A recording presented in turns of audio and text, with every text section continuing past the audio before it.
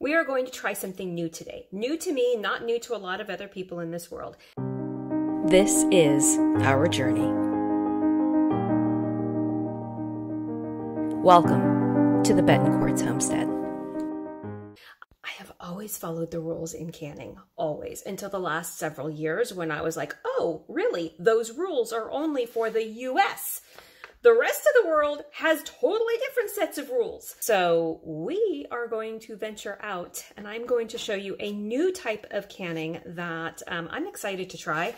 It's called the dry canning method. It's been around forever, and the reason I'm doing this now is because the Canning Diva, Diane Devereaux, I have been watching her do this recipe, and literally every so often she would send a jar away to a laboratory to be tested. And the last one just came back like last month. It was last month. And I am like excited to try these because it's perfect. So for those of you that do not like to veer away from the set rules that our nation that I live in currently has, I recommend you probably just skip this one. I'm a what they would call a rebel canner. And I'm just doing this one because you know what? I got 20 pounds of potatoes for 39 cents a pound, and I'm canning them up before they go bad. And I'm excited to try this new tested recipe. So with that said, let's go through it. The link is already up in my bio. This is called Dry Packed Potato Canning Recipe. And the first up on the list is wash your potatoes very well. Peel them if you want, but you don't have to. You just have to make sure you get all of the dirt off of them and you wash them very well. And that is what I have been doing for the last hour and a half. Then you chop them. I'm actually doing cubes and possibly French fries. I'm not quite sure. Whatever my fancy and my knife tells me it wants to do.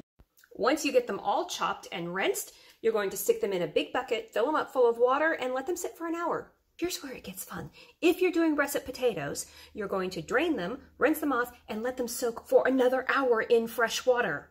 You're trying to get all the starch out, because if you don't get all the starch out, then your potatoes will turn a weird color. I got the big boy out today because we're going to use them all.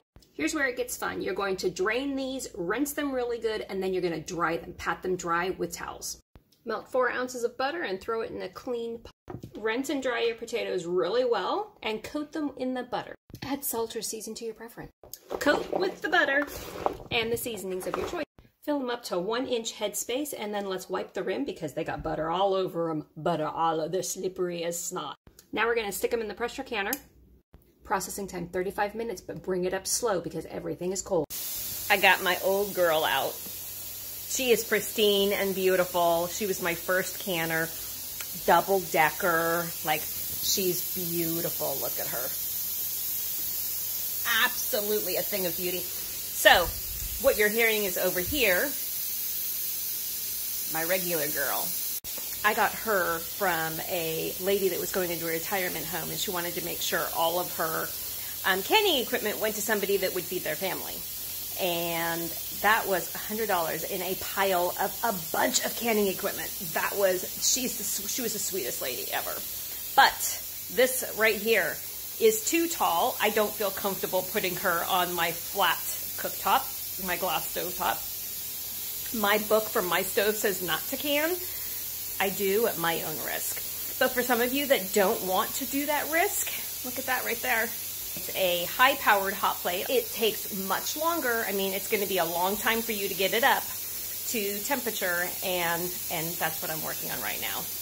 But it's the option for you. It is an option. And this is what you have.